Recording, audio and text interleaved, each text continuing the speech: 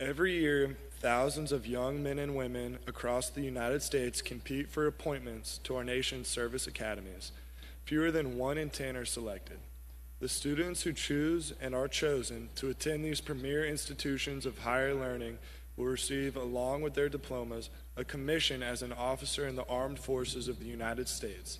We are proud that our classmates have been offered an appointment.